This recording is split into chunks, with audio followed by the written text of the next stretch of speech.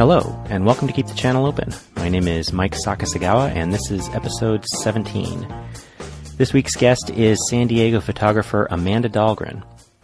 I've known Amanda for several years now. She was one of the first fine art photographers I met here in San Diego, and since then we've become friends and colleagues as part of a local photo group called the Snow Creek Collective. One of the things that really drew me to Amanda's work is that she has a really good eye for formal composition, but she also has a really inquisitive mind, and her work brings together her ability to make something visually interesting with her desire to investigate social phenomena.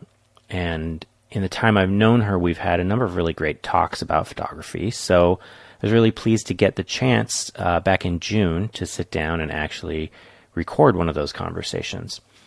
So, the first series of hers that I knew, which you'll hear us talk about later, is called Pre-Abandoned, and it's a series of architectural studies of newly built homes in master plan communities. I'll read her statement for that series. Photography has a rich tradition of capturing the abandoned home, often showing the physical marks of the deterioration of the inhabitants' lives. In this series, I am exploring the beginning of this life cycle by capturing new residential construction in master plan communities. Where others see the hope and possibilities of a new home, I see pre-abandoned spaces, the American dream promised by the model homes, unfulfilled by financial missteps, broken relationships, or simply the realities of the hardships of life. And then, more recently, Amanda has been working on a new series that involves rephotographing pornographic magazines, her goal being to look at the women depicted in them and consider them as human beings with all of the complexity that implies. Now, on top of being a photographer in her own right, Amanda is also a photographic educator. She teaches at Grossmont College here in the San Diego area, and she's also heavily involved with the Society for Photographic Education, serving as the chair for the SPE West region. So we started off talking a bit about her role as a teacher, and came back to that later in the conversation as well. Anyway, without further ado, here's my conversation with Amanda Dahlgren. So this last semester I taught at Grossmont, which was awesome. I taught history of photography, which I love teaching. And then I taught for the first time a portfolio class, which was just amazing. Like, these students are just like risk takers, and you know, it just was really, really rewarding. It was very cool. Yeah. So. I saw your pictures of the portfolio walk that you did. I didn't get a chance to make it to that, but it looked pretty awesome. It was really cool. There was a lot of people that came, and it wasn't just the, students, family, and friends. There's only 11 students, but there's still quite a few people that came and wanted to check it out, and even people from Snow Creek who came, which is kind of cool. Yeah. I'm not sure they realized necessarily what it was. I don't know if they, didn't read all the stuff I sent, but they came and they were super supportive. And like, I guess Bob was talking to one of the students for a long time, and then sent her a follow-up email, and like, he's a good guy. Yeah. It's nice. As I've gotten to know a lot more people, and it really seems like something's happening here in San Diego. Like it seems like we're having a moment, maybe. Like something is on the verge of, I don't know. I just keep seeing more stuff happening, more events, more, like the Snow Creek you mentioned, that's the photo collective that we're both part of. Medium Festival, obviously. MOPA's been here for a while, but there's just I feel like there's a lot of stuff going on. And even the established museums like MOPA has been doing a lot of different stuff lately.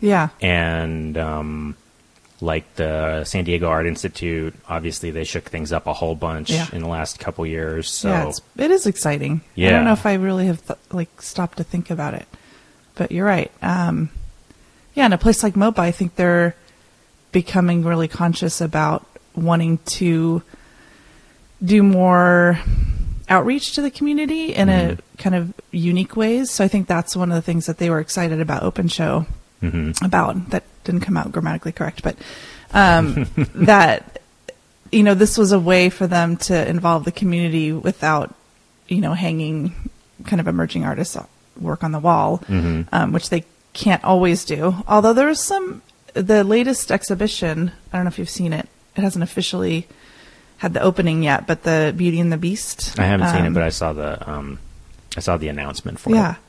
Yeah, it's pretty cool. I think there's maybe about 40 artists in there. It's a group show that Deborah Klotchko curated, and there's huge names in there, but there's also people that I've met at Medium, that have their work in there, which I think is really exciting, and some really cool, innovative stuff. Yeah. So being a docent there is fun because I get to go to the trainings and kind of learn ahead of time, or kind of start thinking about it maybe before the general public, kind of it's on their radar, right? Yeah. Now, so you and I'm trying to think, is it fair to say we met through Medium? I think so. I think that's right. Yeah. Back the first one when it was in, at the W? I didn't meet you there, but okay. I think, if I'm remembering right, I think that I met you at the portfolio walk that was at Third Space. Okay. The second year they did it. And I remember, because I didn't attend the festival that year. That's the only one I've missed so far. Okay. But I remember I went because Jonas Yip was participating that year. And I think the first year, I'd met him the first year. Yeah, he's awesome. Yeah. But I'd met him the first year, but then he wasn't doing the portfolio reviews that year. And then the second year, the first year they didn't do a portfolio walk either. Right. But I remember I saw your work. You were showing the architectural, the interiors. Yeah. It's a pre-abandoned. Yeah. And I remember, I remember I met you there. I saw your work. You were showing it, and I had recognized it because I'd seen it on Lens Scratch before. Okay. That makes sense. That was probably around that time. Yeah. I think I'd seen it maybe a year before. Could be. And then we sort of hit it off from there. Yeah. It's funny that you bring up Jonas. He's somebody that I think I really admire for his wanting to build community. And he doesn't even live here. He lives up in LA. But I remember that first Medium Festival in the W. He was not participating in portfolio reviews, but he hung out in the space where everybody was all nervous to go in, and was just pumping people up and saying, you're going to do great. Do you have any questions? I've done this before. Do you, I don't remember exactly what he was saying, but he just was very, very supportive. Yeah. Yeah. And that's the best part of participating in that festival. Yeah. Is meeting all the people. Yeah, really. Absolutely. Yeah.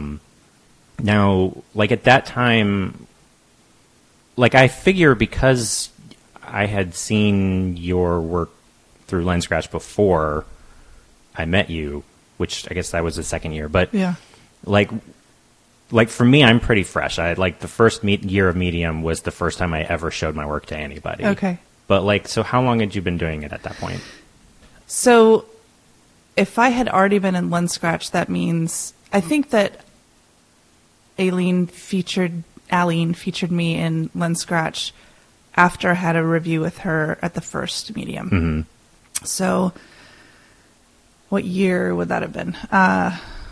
Maybe 2012? Something like that. Something, yeah.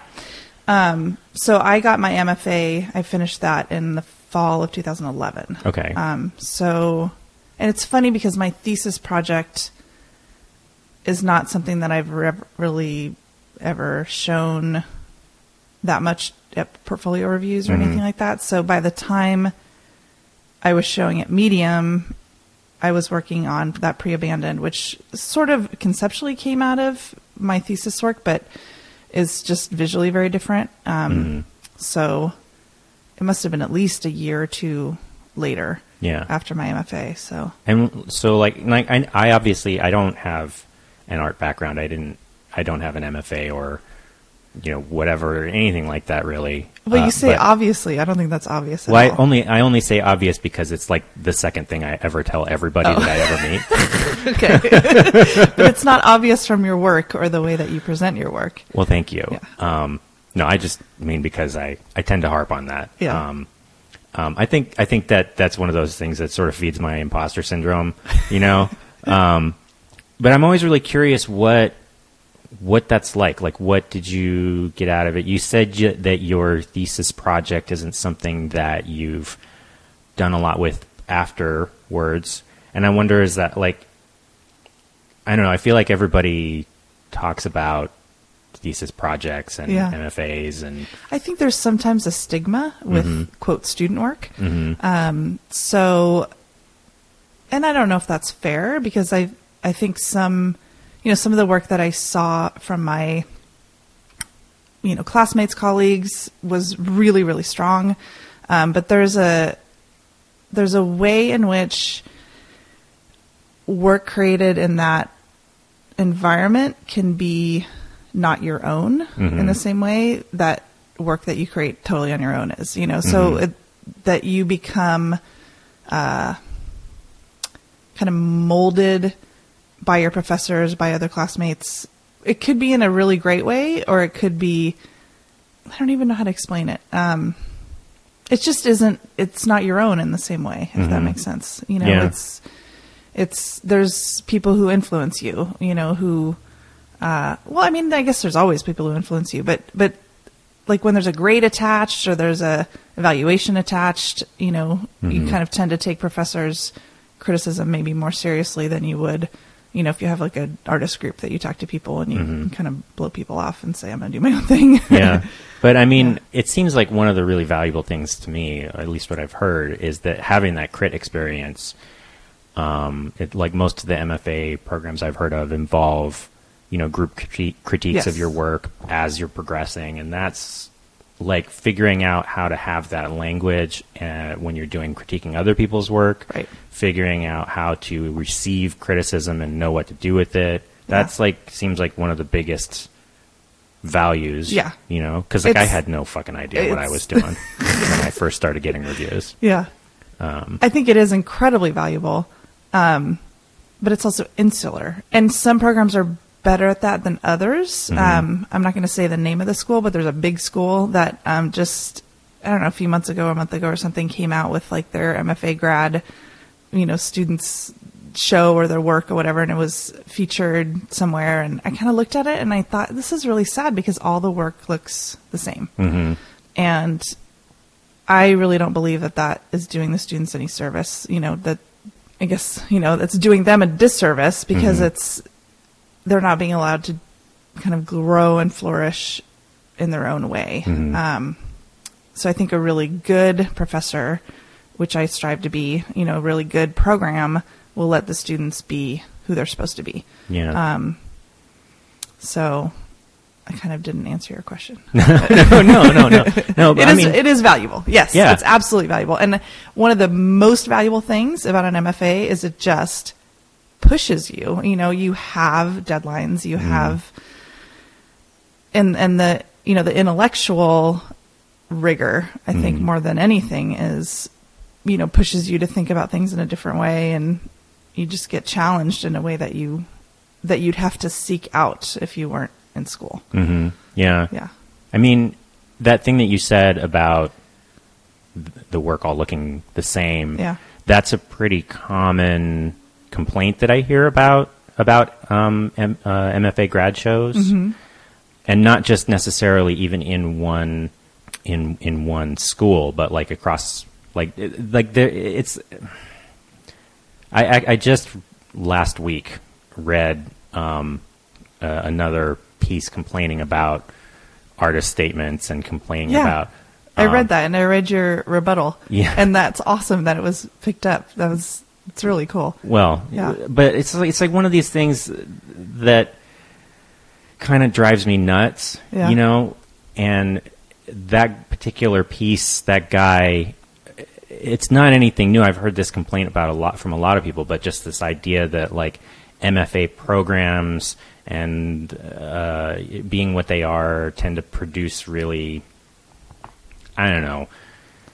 Like that guy's not over conceptual, over intellectualized right. work where the image, the craftsmanship doesn't stand up to the ideas. Right? Yeah. Yeah. Yeah. But that's not MFA programs. That's something that, I mean, I think that MFA programs are a symptom, I guess, of, that's what's valued today. You go to you go to MOPA, right? Mm-hmm.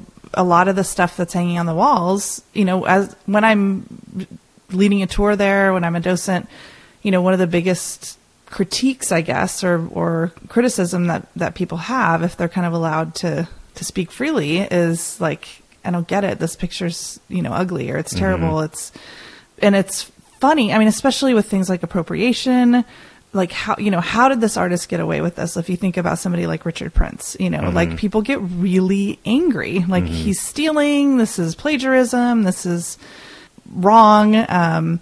But the idea that he's working with, that he's worked with since the 80s, is something that still is interesting to curators and to people that are kind of at the higher levels of decision making, mm-hmm. I guess. Yeah. And whatever else you can say about Richard Prince, I mean, like, I have my opinions about what Richard Prince does, but whatever else you can say about him, he's definitely, like, people are having a conversation, Mm-hmm. And I mean, so on some level, it doesn't, like, whatever you think of what he's doing, like, I don't think that that's something that you can dismiss. Yeah.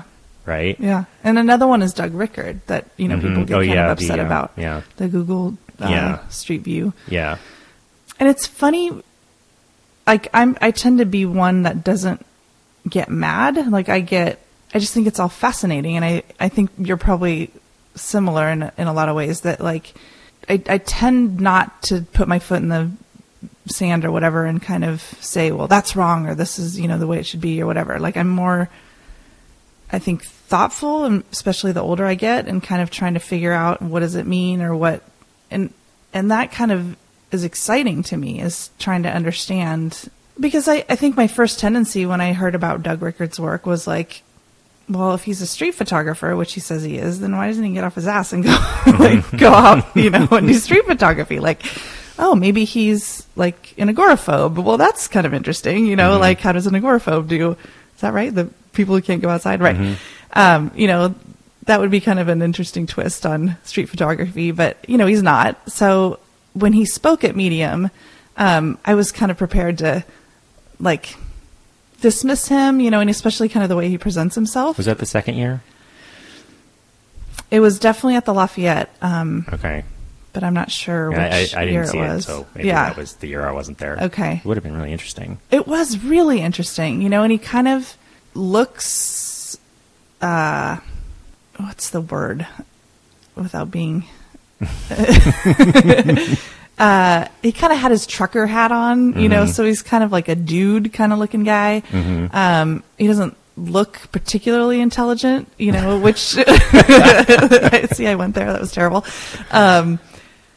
But one of the things that he said that really made me think, and which I really appreciate, anytime an artist can make me think and can make me kind of question, then that's really exciting. So one of the things that he said was he only uses the first iteration of Google Street View because back then people didn't know what those cars were doing. Mm-hmm. So when they drove down the street, and took the photographs of the street, people weren't reacting to the car. They didn't know that their photograph was being taken. It was just this machine, that was really kind of doing surveillance, that where people weren't aware. Mm-hmm.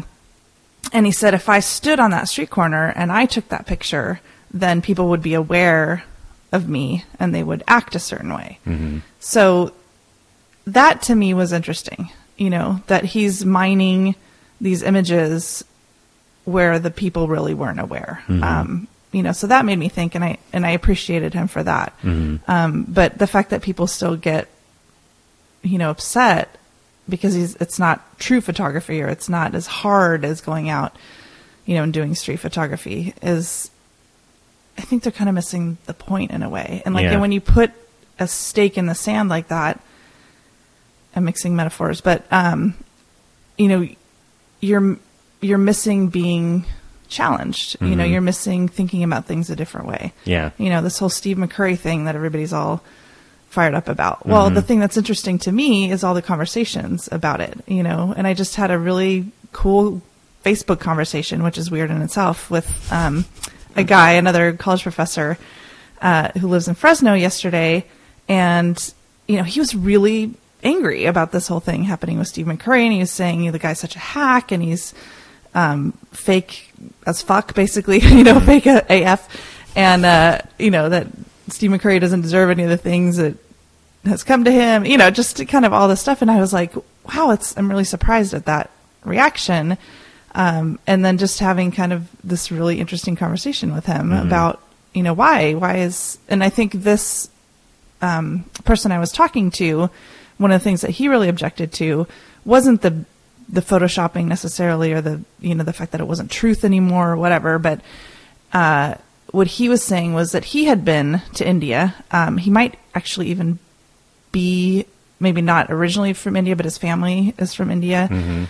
So he's been there, you know, a number of times and tried to photograph, and he said it just doesn't look like that, you know? And so Steve McCurry is kind of presenting this, like, you know, Disneyland version. Right. That's India. The same thing that, that the Teju Cole, did you read that piece? No, I don't think so. Yeah, like, I mean, you know Teju Cole, right? I don't think He writes so. for the New York Times. Okay. And he's like he writes columns about photography. Okay. And he had a lengthy piece. This was before the most recent photoshopping thing, where he wasn't even really talking about his technical methods or the photojournalism aspect, but rather he was talking about how he was comparing two different photographers working in India, and how McCurry's vision of India is really this sort of very colonial, very like, you know, romanticized, and it's a way of making India into something other than what it is in order to, for Western people, to feel good about it, kind of. Where there's this other photographer whose name escapes me. I'll try to remember to find the link to this for the show notes. But there's this other photographer who lives in India and takes these pictures, and they're kind of all over the place, and they look more like what you think of as street photography instead of like National Geographic photography, and presents a really different, more vibrant, living image of India as it is.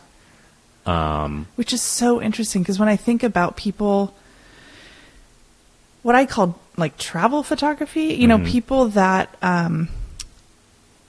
you know, pay to go somewhere, quote unquote, exotic, you know, that where Westerners aren't necessarily welcomed, or where it would be hard to kind of have access, that becomes a little problematic. And there was a woman that I did a portfolio review for who had images in Ethiopia that she had taken, and she was very proud of them. They were beautiful images. But what I was interested in was, how did she have access to these supposedly indigenous people who were in, you know, their kind of native dress and acting, you know, kind of acting out,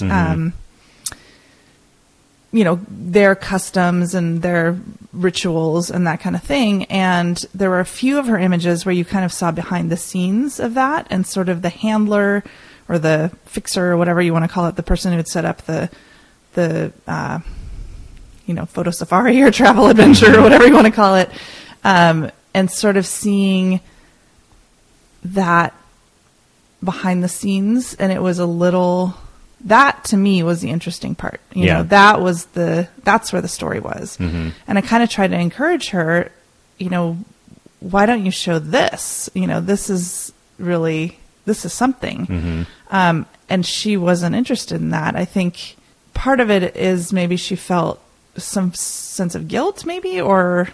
It's a touchy subject for sure. Yeah. Because nobody wants to feel like a bad person, right? Like nobody wants to think of themselves or what they're doing as racist. Right. But I mean, a lot of times you have to look more at, because I think the problem with a word like racism is that when people think about it, they think of it in terms of something that a person is, rather than what is this, how does this function? Right. Like what is the end result of this? You know, what is the story, the narrative that this is propping up or tearing down? Yeah. And that kind of analysis, especially when you're trying to apply it to yourself, is really hard. Yeah. You know, I mean, I certainly have a lot of sympathy for that kind of thing. You said before, you think I don't get mad about stuff. I mean, there's definitely art that makes me angry. Yeah. But getting so angry that you can't think about it, you know, like you just, I don't know, to me, it's pointless to kind of stand your ground and just, I don't know what I'm trying to say, but like to not be able to have those conversations because you've, you know, said something that's so, you know, put your foot down or whatever, you know, that you've shut down the conversation, I think is the thing that I try to avoid. You know? And I don't see you doing that either. I try not to. Yeah. But at the same time, I mean, it's also one of those things where you don't want to feel like you're ever telling people that like every conversation is equally important or valid. Right. You know? And like for me, the thing I don't tend to get upset about is stuff like, you know, technique or genre or aesthetic. Yeah. Exactly. But rather, like if something's going to piss me off, it's because I look at the work and like, what is it saying? How does it function? And if the thing that it's doing is like mean-spirited, then that will piss me off. Yeah. If it's mean-spirited to no purpose, you know? Do you have an example? Oh, geez. People are going to get mad at me about this, but like I cannot stand Bruce Gilden's work. Like I just hate it. And the most recent one that everybody was talking about a few months ago of the like close-up portraits, you know, of the like people, passersby, I think they're at Coney Island or something, but they're like very harshly lit and it's like real tight facial close-ups, and it's just like these people look grotesque. And I don't know, I'm like, on the one hand I try to look at what he says about it, and he says like, I think these people are beautiful, but I just have trouble trusting that because it doesn't appear to be in the photograph. Like the photograph really seems like, look at this freak. Yeah. You know, and that just, it's always a question of like how much I'm bringing to it and how much is intended. Yeah. And that's certainly a question worth having. I just can't look at those pictures. Like they make me so unhappy, you know? Yeah. That's interesting. There's, I guess it was in the maybe 40s or 50s, Irving Penn, who's this, you know, really celebrated fashion and celebrity photographer. He did these like super ethnographic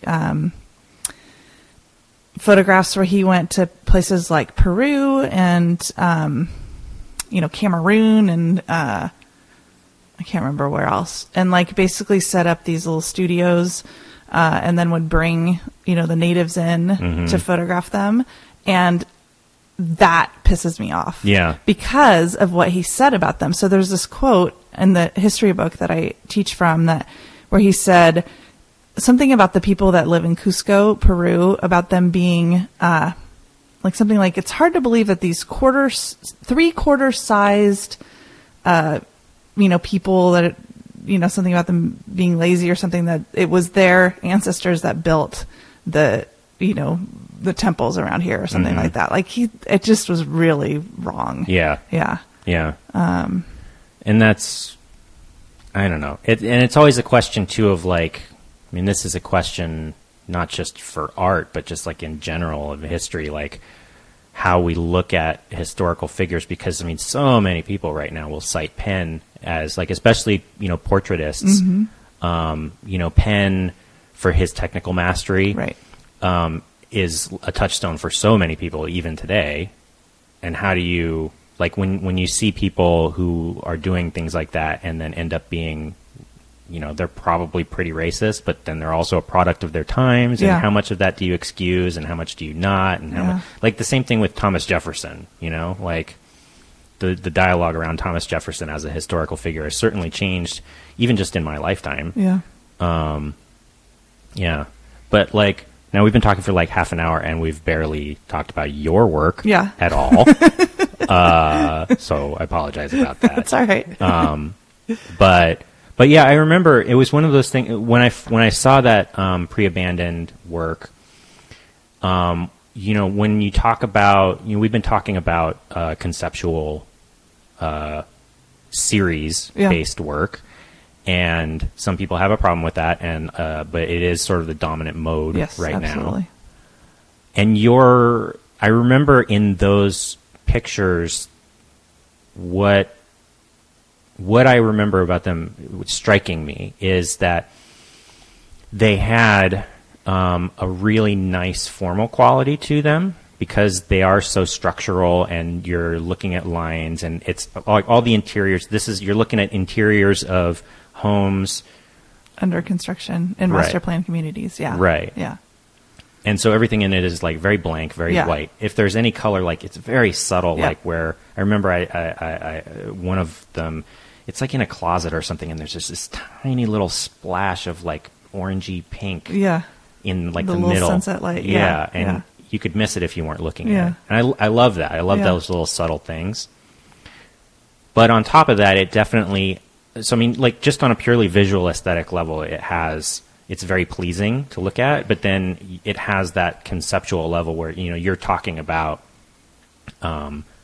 communities, about, in a lot of ways, it's about the financial crisis. Yep.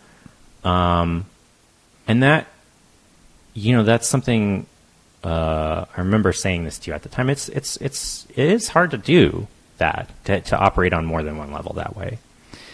Yeah. And I think, I have a bachelor's degree in graphic design. Mm-hmm. And so I just, when I first started photography, it was about finding, beautiful designs, mm-hmm. And so and that's just not enough anymore.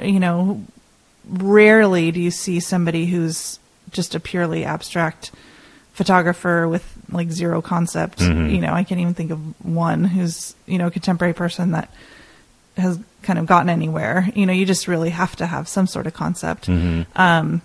So I think, one of the things that series allowed me to do is to make photographs that I enjoyed looking at, mm-hmm. But also to kind of talk about something a little bit deeper. And I think all of my work really, when I see kind of the arc of it, is just questions, like, and starting discussions with people about what do we value as a mm-hmm. society, and why do we choose, like for the master plan communities, why do we choose to build that way? Not necessarily saying like that's bad or wrong. Mm-hmm. But there are things that are problematic about it, and yet that's how we choose to live, and mm-hmm. how we choose to kind of structure our, larger communities, and why, mm-hmm. why is, and I think, so I was born in Sweden. I lived there till I was 10. My mom's Swedish, my dad's American, and, just kind of Europe versus America, and kind of, the way that we, commute, the way that we, don't mm-hmm. value, public transportation in the same way, just kind of all these things, and just the way that we live. And these are all just kind of questions that I enjoy thinking about. Mm-hmm. Yeah. I mean, and there are questions, any of these things, like in a lot of ways that series to me seems like it's really sort of examining the American dream, mm-hmm. right? Because so much of what, like if you look at the history of the financial crisis, that so much of it was wrapped up in the narrative of homeownership. Yep. As the ultimate expression of the American dream, and whether or not that was legitimately attainable for people, and why is it or is not. I mean, those are questions that, obviously we're still struggling with. We've been struggling with forever. We probably will continue to. Yeah. There's a book, I don't even remember the author, but so I actually started, when I very, very first started I was thinking about the housing crisis. It was in the middle of the housing crisis, and I was actually photographing short sales and foreclosures. And, a lot of them were in master plan communities because I didn't want to further victimize people who I thought were kind of at the realistic end of, getting underwater with their houses. So I was looking at these, $1 million+ homes where I kind of felt a little bit better about, calling them out a little bit, like if you buy a, $1.5 million house and then you can't afford to live in there, it's harder to have sympathy for them, I guess. But, as I was doing that series, what I was seeing was that in these master plan communities, a lot of the builders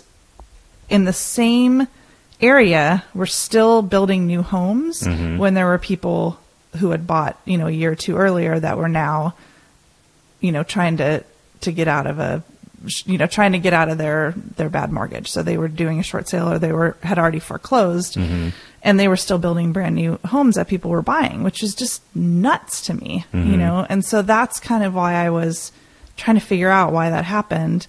And then I just got really fascinated with the whole master plan community phenomenon. And this was also a time where, we were living in an area, which we actually still live in, just, a mile away from where we were living before, but, where the schools were good, but they weren't great, and, or at least that was my perception. And so, thinking about, where do we move to where the schools are better, or it's a little safer and my daughter can ride her bike down the street. And, I can understand why that's appealing. Well, why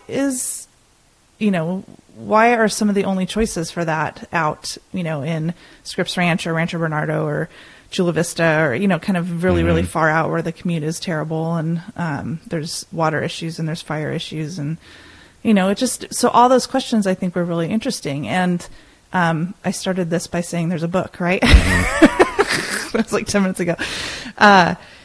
So, I would go to these master plan community what do they call them? Model homes, right? And the level of emotionality to the marketing is pretty unbelievable. Yeah. And the book that I thought was really fascinating was called "My Life Would Be Perfect If I Lived in That House" or something. I'm probably butchering the title, but this woman was just kind of talking about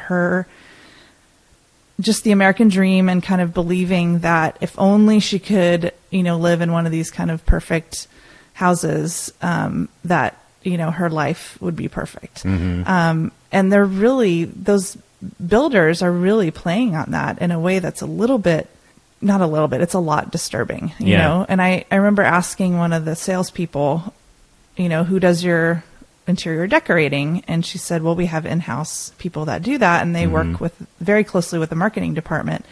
And I was like, oh, how does that work, whatever. And she was kind of laughing but saying, we have a whole story about who lives here. That little Susie is 16 years old and she likes horses, and that they come up with this whole fictitious family that lives in these model homes based on who they think is going to buy it, you know, which is, Yeah, and that's the thing, right, is that you look at these issues when you're first starting out, whatever your perspective might be. I mean, the idea about personal responsibility is definitely a major strain in a lot of people's narratives about that kind of thing. But then when you take a little closer look, you start seeing a bigger picture, right, a bigger story where there are bigger systems at work. Right. And that definitely, it's the kind of thing that changes your perspective. Yeah. Yeah, an idea of if I'm going to be a good parent, I need to find a great place for my kid to grow up. And, the message is oh, this is the only, this is the only option, and this is what everyone's doing. And, it just is it's problematic. Yeah. As my friend would say. But, and it's real easy to fall into as well. I know when we first moved here, we had an apartment in Rancho Penasquitos, which is, it's sort of a nice-ish neighborhood. Yeah. And when we were looking to buy, the only place that we could really afford someplace, that was not like really far from where I worked, or sort of in a high crime neighborhood, right. Was Mira Mesa. And we sort of said to ourselves, well, that'll be fine to start with, but when we have kids and they start going to school, we'll want to move to a better neighborhood than that. And like that whole idea of better neighborhoods is like why is that not a better neighborhood? And like, why do people say that about that neighborhood? Well, does it have something to do with the fact that most of the people that live there are Filipino? Probably, because actually the crime level there is very low, is comparable to all of the surrounding nicer, quote unquote, nicer neighborhoods. The school performance is as good or better than most of the surrounding nicer neighborhoods. Right. And like, what is it about that neighborhood that people think isn't nice? And like, you start eliminating these things and looking into the history of that neighborhood, and it kind of does come down to the fact that that is now, it's like the one neighborhood in San Diego that's majority Asian, but notably it's not like quote unquote good Asian. Like, it's not like, that's the whole thing, right? Yeah. Like if a neighborhood was like had a lot of Chinese or Japanese or Korean people in it, that'd be one thing. But if it's like that neighborhood is mostly Vietnamese and Filipino, has a totally different context. Wow. Yeah, I mean, it is a thing. And now we've lived in that neighborhood 10 years, and our kids go to the public schools there, and we like never want to move. Yeah. Because I'm actually now I'm really happy that this is where we've sort of settled. Yeah. I don't want to pat myself on the back too much for that.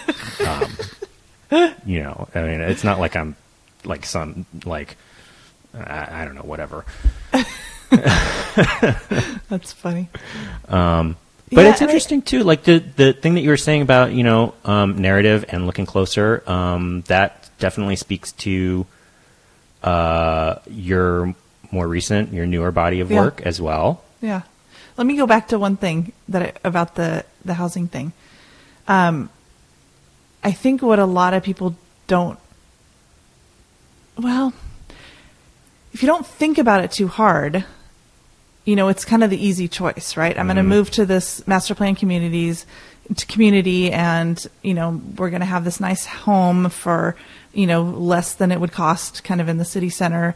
And, my kid's going to go to a great school with good test scores, and, we're going to have the cul-de-sac and the kid can, ride her bike there or whatever. But there's huge drawbacks, not to mention commuting and all that kind of stuff. But like, then you live in a place where everybody is just like you. And that lack of diversity and that kind of lack of challenge, I guess, for lack of a better word, is, I don't think, the best way for a kid to grow up, you know? And just kind of knowing that there's other situations out there, that there's other types of families out there, that there's is, I think, really, really valuable. Definitely. Yeah. Okay. Moving on. Yeah. So your newer body of work, it's we've actually touched on several different things so far in the conversation that relate to your new body of work. We've talked about looking closer at different social phenomena. We've talked about appropriation. Yep. And that is definitely, both of those things are a big part of what you're working on now. Yeah. We've talked a few times about your new work because I've seen you've shown it before in our group meetings, and I saw it at Medium last year. Right. And I find it really interesting. You also know it makes me super duper uncomfortable, but that's the point, right? Yeah, it kind of is. Yeah. Yeah. Yeah. You know what?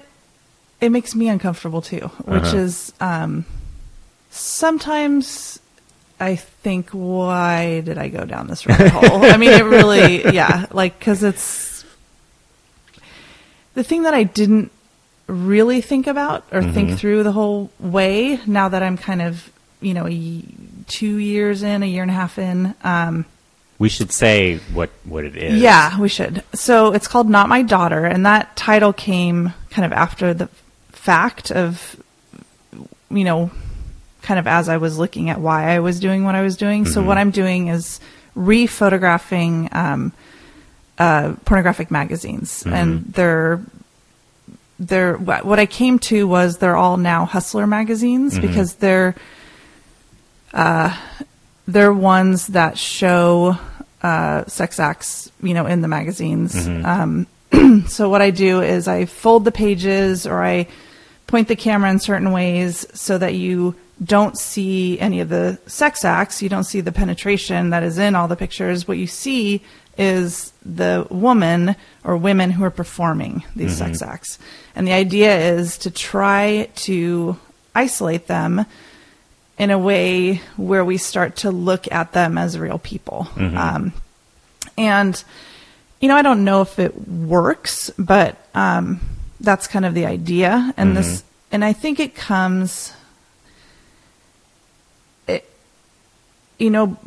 so I grew up in a Christian family, but, my parents are also very liberal. So the idea that, sex is reserved for marriage, but, we don't judge other people, for their choices is kind of, that's sort of how I,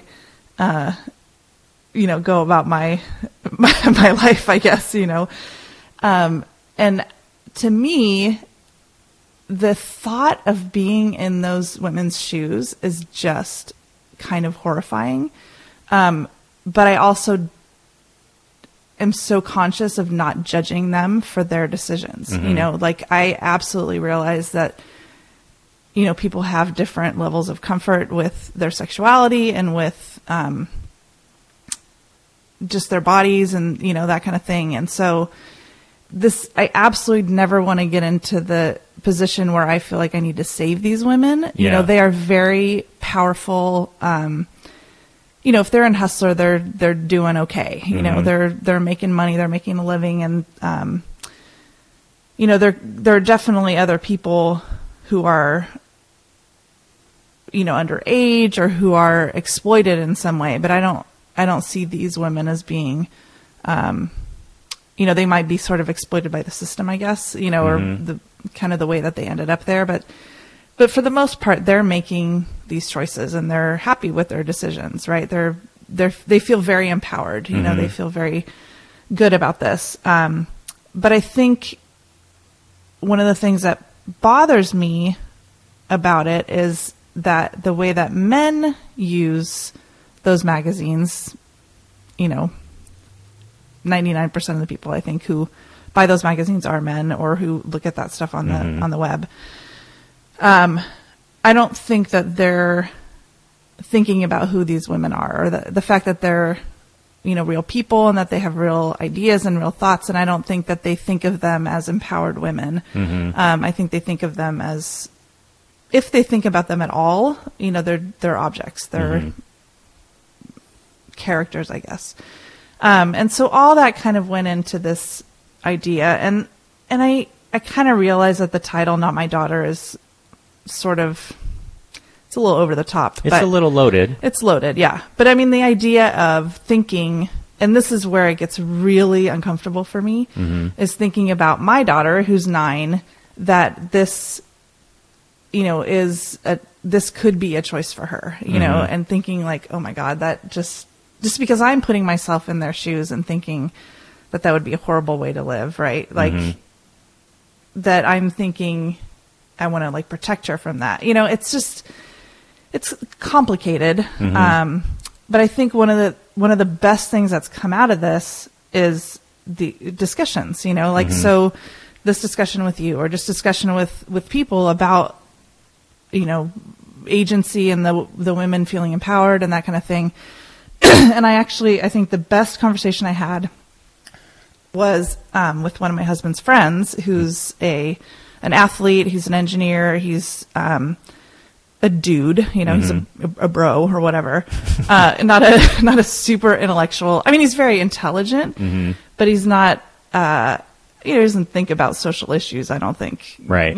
Just to any extent. And I guess he's very into pornography, and his wife is as well, and they're fine with it.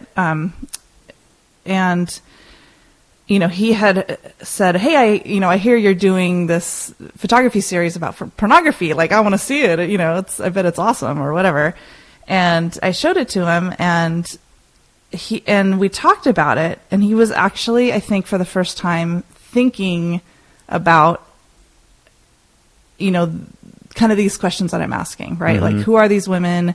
The fact that they're somebody's daughter, that they're somebody's, sister or whatever. Like, I know it sounds super cliche, but I really don't think he'd ever thought about or allowed himself to think about that. And I mean, I hope I didn't like ruin porn for him or whatever. I mean, maybe I do hope I did, but I don't know. I just think that conversation is really interesting to have, and it's uncomfortable, so we're like sitting around this table, and I'm talking to him about it, and my husband's like cringing, but I think these are important conversations to have. Yeah. And I think, this thing, it's like anything, right? Like, you come to these investigations, if you want to call it that. You come in with a certain set of ideas. Yep. And that is going to be informed by what your particular life experience has been. And there's always the danger of being trapped by that. Yeah. And I think, in talking to you about how you've been thinking about this project over the past several months, it seems to me like you are aware of that, right? Like, because that is really what, you could imagine somebody, the thing that you said, like, you don't want to be in a position of seeing yourself as saving anybody. Yeah. But I mean, there are a lot of people out there who want to do exactly that for a lot of different reasons. But I think the reason that I want to stay away from that is that takes all the power away from them. Like, right. Exactly. Yeah. And I think in a lot of ways it's very arrogant to say, like, I'm going to save you from something that you chose to do, like, it just takes all their agency away. And, but I do think it's important that we as a society remember that these are women with ideas and thoughts, and, that they are somebody, I keep using the word beloved, like they're somebody's beloved, and I think, I get a little teared up when I say that word, because I think that is a very Christian word, for me, it's it's a word that means that no matter what choices you make, God loves you, your family loves you, and that's kind of what I'm trying to communicate. These are not, they're not sluts, they're not whores, they're somebody's beloved. Yeah. And I mean, the whole conversation that I think right now, we're having a real moment right now. I feel like. Is it because I got tears in my eyes? Well, I mean, in not just right not here, just you now. and me. Yes. But I think the conversation that you and I are having is part of a larger conversation that we as a culture are having a lot of conversations right now that with a lot more nuance than has happened in the past. Yeah. And a big part of that has to do with voices that were previously marginalized becoming part of the conversation as well. And you're hearing these other voices as part of your investigation. I think anybody who thinks that pornography is a real cut and dry issue in one direction or the other is missing a big part of the narrative, and is missing, it is a complicated issue. Yeah. And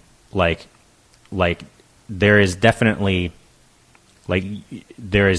something to be said about the fact that, the way that it is consumed in our society by men in a patriarchal context does have effects for how women are disempowered by these men who consume it. or even if they don't consume it, right? It's like symptomatic of a patriarchal culture. Yeah. And like this whole thing with like this Brock Turner case that's going on right now. It's like, that's something I did get really upset about. Yeah, Like obviously. on Facebook, I posted, "Are you fucking kidding me?" Yeah, absolutely. When his dad, oh my God. The dad was like almost, I mean, I don't know if it's worse because like, but still, I mean, like you can see where it all comes from. Yeah.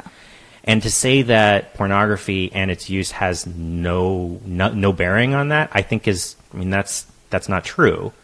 On the other hand, like when you see like sex worker advocates, for example, talking about how, their industry is wrongfully stigmatized and they want to claim that more agency than what people are willing to admit. Right. I mean, that is also true. And it's part of so you have like these different parts of the conversation that all have validity to them. Yeah. And that it's tricky. Yeah. It's real tricky walking down that tightrope. And what I think is so interesting is that the way that I'm kind of becoming part of that conversation is weird in a way because it's through photography. And in a lot of ways, the photography is not necessary to have those conversations. But somehow by putting this body of photographic artwork out there, it allows me at least to have some of those conversations, if that makes sense. But in a lot of ways, the conversations have nothing to do with the photography. That's like the photography or the art is a vehicle to have the discussions, I guess. Yeah. Yeah. I mean, it sort of does get at like what the purpose of art in general is. Right. Yeah. And that's like a whole, like we could have a whole semester about that. Yeah. Yeah. But in some ways it's so fascinating because if I think about the amount of time and energy I spend working on this series that is not actually making photographs is like the majority, the amount of the energy that's spent on the actual photography is pretty small, if that makes sense. Yeah. It's kind of all in my head or it's all in discussion or it's in, research or, all these kind of different things that, it's interesting. We should probably take a little break real quick. Okay. But yeah, and then we'll come right back. Okay. So for the second segment, I always ask people to bring their own topic. There's this other podcast I was listening to. They do something similar. It's called The Poetry Gods. If you haven't heard it, if you have any interest in poetry, it's fantastic. Okay. But they always do a thing. Theirs is at the beginning where they say, "What's on your mind?" So I ask people to bring their own topics. What would you like to talk about? Well, when I was thinking about this, I think, what I spend a lot of my time and energy on is building community. Yes. So there's just a lot that I'm involved in and kind of new things that I'm involved in that it's just a huge passion of mine. And I think, being an educator is kind of the easiest thing to point to there. So, teaching and just kind of the way I teach too, where I'm just really like building people up and helping them find their way and, that kind of thing. So, and then, even like my work at MOPA as a docent, it's really about helping people understand what's hanging on the wall and helping them feel empowered to say like, I don't like this and talk about, why don't you like it? And, instead of kind of this ivory tower institution where, this is good art and this is what you should like. I don't think MOPA's about that. And in fact, I know they're not about that. And helping to kind of facilitate that is exciting to me. And I'm the chairperson for the West region of the Society for Photographic Education. So that's kind of a community of people who are mostly educators, but also students in photography. And, that's just a really exciting thing. And then starting this open show initiative with Chris Moore. Her and I are the lead producers. And that's just really cool. So you are actually part of the inaugural open show in San Diego. Yeah. That was through Jonas because Right. he does the open show chapter in LA. Exactly. Yeah. So Yeah. that's how it kind of came on my radar, was going to hear you speak. And I can't remember who else. It was me, Brenda Biondo, Uh-huh. Steven Strom, and there was a fourth person, and I'm kicking myself. I can't remember who it was. Yeah. But it was a really cool event because it was a different way to experience photography. John Dubois. Sorry. Okay. Yeah. John Dubois. A different way to experience photography. Like typically we just see it on the wall.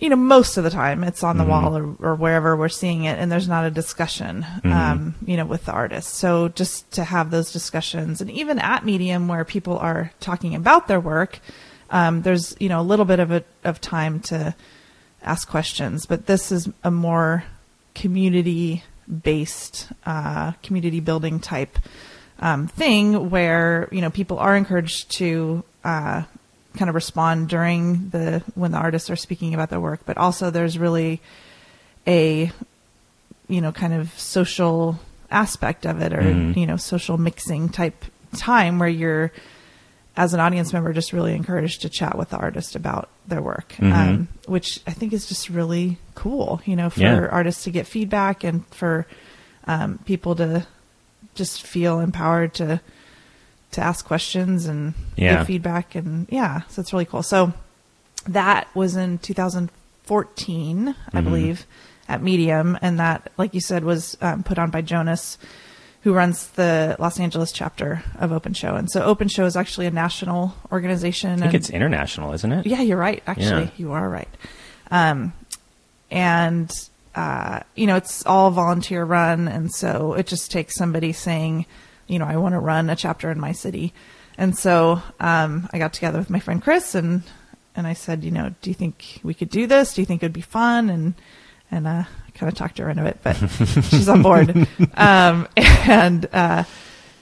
It's just, I think, going to be really cool. And I think the most exciting thing is that we have sponsors who are big players. Like MOPA is involved in this, right? MOPA is involved as a sponsor and as a venue. SDAI, the San Diego Art Institute, Ginger is involved as a venue and as a sponsor. The Medium Festival, Scott Davis, and he runs something called Photo Lab, which is, just all about promoting things, kind of all the things that are happening in our community. They're involved. I think an organization called Outside the Lens is also going to hop on board too. And it's just really, these are big players, So the fact that we kind of have their seal of approval and kind of that they're on board to help, I think the venue, having a place to do it is one of the big hurdles. So to have those nailed down is just really exciting. And these really, MOPA's theater is gorgeous. SDAI's space is fantastic. So we're going to alternate between those two spaces and just to give artists 10-15 minutes each, 5 each time. So I don't know if that made any sense. Basically, so every quarter, so 4 times a year, we're going to have one of these open show events, and people will submit to be allowed to speak, and then we'll do a little curation to kind of figure out what the best program for the evening will be. And then so each time 5 artists will each be given 10 to 15 minutes to just speak about their work. So there's a slideshow of between 15 and 25 images that will just show as the artist speaks about the work. And then people will have a chance to talk, as they're speaking or later on kind of in a more informal setting. And I just think it's going to be really exciting, and it's been really fun just to reach out to people for this first one to, kind of encourage them and say, you're doing really interesting work. Would you, be interested in talking about it? And, that kind of gives people a boost. And, it's been really cool. Chris and I sometimes do little photo walks and, for my birthday, which was 2 weeks ago or something. Oh, happy birthday. Thank you. Mine's next week. Awesome. Happy birthday. We typically, when we go on these photo walks, she's very adamant that we don't go together. She wants to just, kind of go on our own. And I said, well, it's my birthday, so I want to go together, which isn't as good for the photography, but it's better for the social aspect. So anyway, we were wandering around Ocean Beach, and within 5 minutes of being an OB, we had met a couple who was really interested in my camera. It's my camera that gets them, because I'm shooting with an old Hasselblad right now. So, we had that conversation, and then we had run into this guy who is an artist and is going to submit to Open Show, and we just stood there and had like a 45-minute conversation with him just about the work he's doing and the work that I'm doing. There's some kind of crossover there, and it's just that those opportunities to build each other up and to kind of just talk to people, I think is really fun and exciting. Yeah, definitely. So, I mean, I'm all about the conversation. Yes, so, yeah. But actually, I said this to you before we started. I think San Diego. I was talking to Scott about this, Scott Davis, and this was a couple years ago. That I was really excited and gratified that he's doing Medium here. Yeah, because one thing about San Diego, it's like I think 7th or 11th biggest city in the United States. And it's the second biggest in California. Yep. There's bigger than San Francisco. Oh, way bigger. Oh. Yeah. The city of San Diego itself isn't bigger, I think, than the whole San Francisco, Silicon Valley Metro. Yeah, okay. But the city of San Francisco is actually not that big. Well, okay. Right.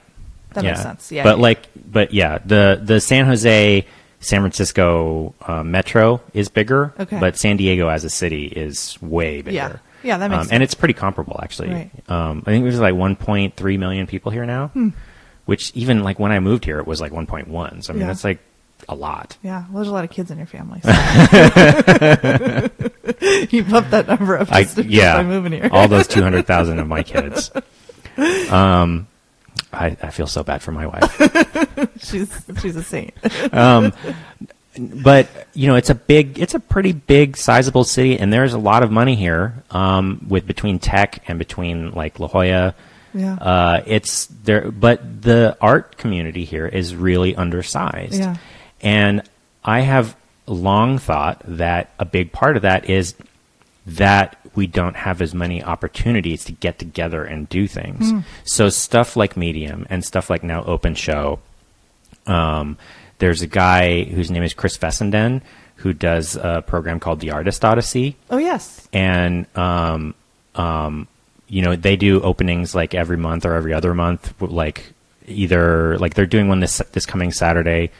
By the time this airs, it will have been long past, but, they're doing a slideshow up in Encinitas, and really having the ability for me, I try to make it to one of these things every month or so. And it just means so much to get to see people's faces, to get to spend time. And it's just like, I really feel like something is happening that like very soon San Diego is going to have a certain critical mass. And like, we're not close to being LA or San Francisco yet, but I think that, with the right push, and part of that is stuff like what you're doing and what Chris is doing and what Scott is doing. And hopefully what I'm doing, I don't know. With the right push, like this town will be an important art town. Yeah. And being able to see the beginning of that is exciting. Yeah, it is. It really is. Yeah. And this might be very Pollyanna of me, but I feel like if you compare the vibe here to like LA, or definitely LA, but maybe even San Francisco, it's a much more positive vibe here, I think. And maybe that's just because that's what it's going to take to kind of get it rolling. Like maybe it used to be more positive in LA. I mean, I just, when I think about Medium and the way that Scott has built Medium, it is remarkable in how positive it is. Yeah. And I know he would kind of shrug his shoulders and say, whatever. But if you go to other portfolio reviews, it is a remarkably different feeling and a different mentality. I think other places are much more competitive. And I think San Diego in general, and I think absolutely Medium is much more inclusive and more helping, even the reviewers I feel like they are there to help, and that is absolutely not the case at other, I'm not going to name any names, but, and I think, honestly, part of it is that Scott treats the reviewers well. They're not there for weeks on end, kind of one after the other, after the other, after the other. It's a reasonable schedule. I mean, I think it's still probably pretty grueling, and I think people just feel appreciated in a way that probably doesn't happen at other places, and that feeling of being appreciated, those reviewers are more likely to be,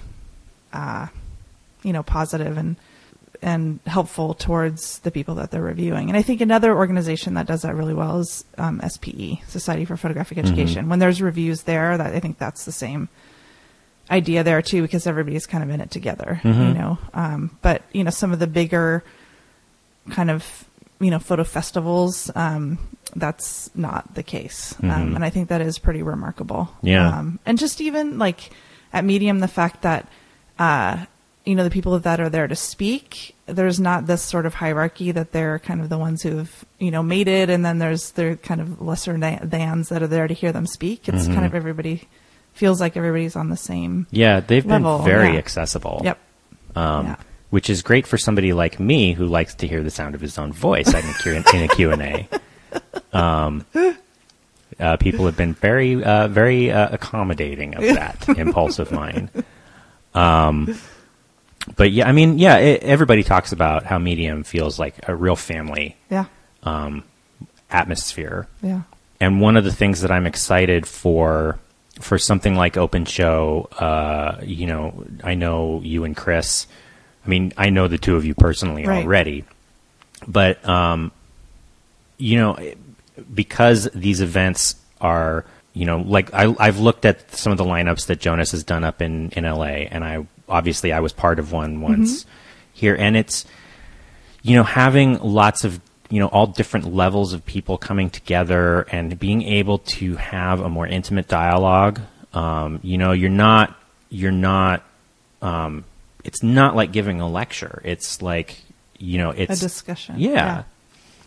And, I know for myself, like when I go to an opening, like one of the reasons I like going to openings rather than just going to see shows on an off day is that the chance to be there and have like 5 minutes with the artist is fantastic, because you can really, like, my experience so far is like, I remember when I first started, I really had this impression that like what you were saying, like these are the people who have made it, and then there's the lesser thans, and I'm one of the lesser thans. And like, obviously, I mean, not obviously, but honestly, I do still have that sort of neurosis.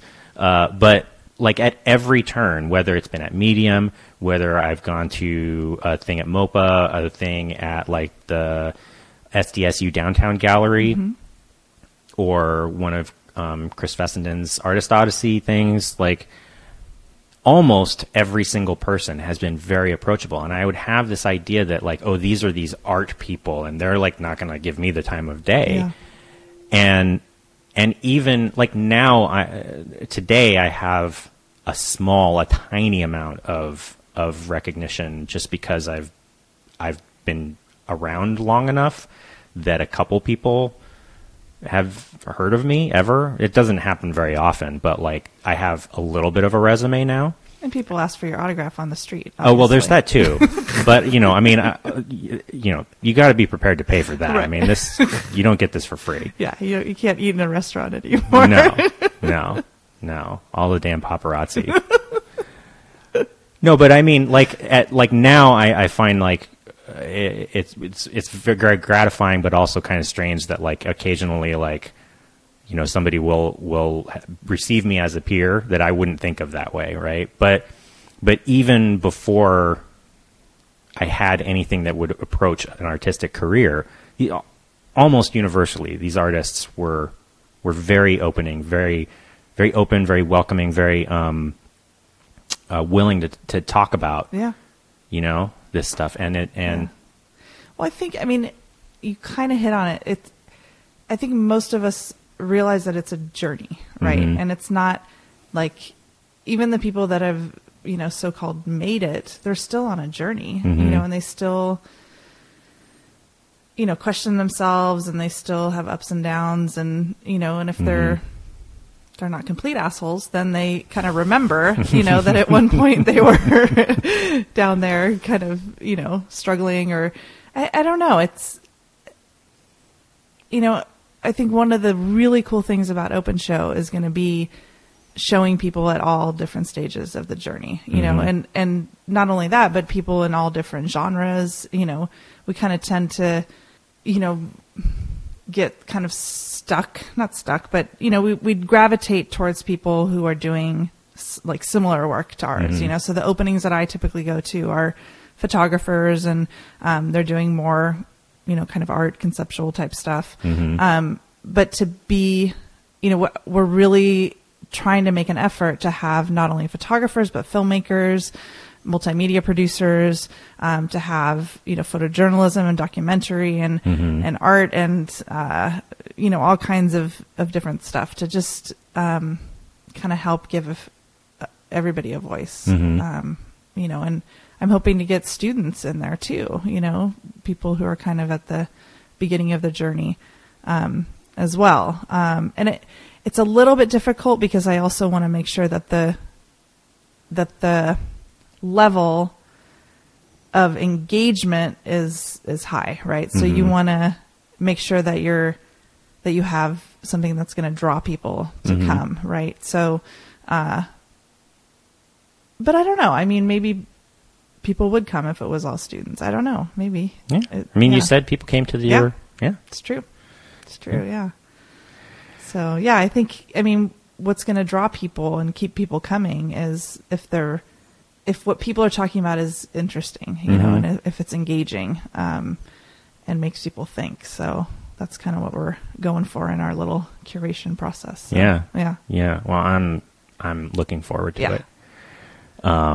So I'm not quite sure when this is going to air, but like, when's the first The first Open Show is July 14th. Okay, so this will air in time then. Okay, very cool. Yeah, so it's at the Museum of Photographic Arts in Balboa Park. It is, I don't have it in front of me. I think we said from 6 to 9 p.m.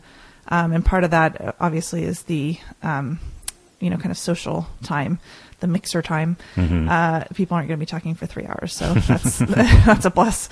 The talking part is usually about an hour and a half, about 10 to 15 minutes for 5 people. So with some introductions, and I think it's going to be really, really cool. Yeah, so, I'm looking forward to it. Yeah. And where can people find you? So my website is amandadahlgren.com, and you just have to know to spell my name correctly, which is difficult. You I'm sure know. So Dahlgren is DAHLGREN. And Open Show is openshow.org, and MOPA is mopa.org. And what is Medium? It's mediumsandiego.org. Okay, that's a good one. Who else can we plug? SPEnational.org. SPE is a fantastic organization. Yeah. So, all right. Well, thank you so much. Thank you. All right. That was my conversation with Amanda Dahlgren. If you'll be in the San Diego area on July 14th, please do check out the upcoming Open Show event. As she mentioned, it's from 6 to 9 p.m. at the Museum of Photographic Arts. I put a link in the show notes to the event page so you can see the list of featured artists, and also the next 2 events are already scheduled. One for October 22nd as part of the Medium Festival of Photography, and then the next on December 14th. And as of the time this airs, submissions for both are still open. If you've got any questions and comments for me, you can get at me at podcast@keepthechanneleopen.com. You can also find me and the show on Twitter at ChannelOpenPod, or on Facebook at facebook.com/keepthechanneleopen. If you'd like to help support the show, the best way to do that is to leave a rating or review on iTunes. Help get our ranking higher so new listeners can find the show more easily. And of course, you can subscribe to the show wherever you get your podcasts. Our theme music is by Poddington Bear. You can find more of his music available for licensing at soundofpicture.com. Next week, I'll be talking with Aline Smithson, whom many of you may know as the editor of Lens Scratch, so look forward to that. And as always, until then, remember, keep the channel open.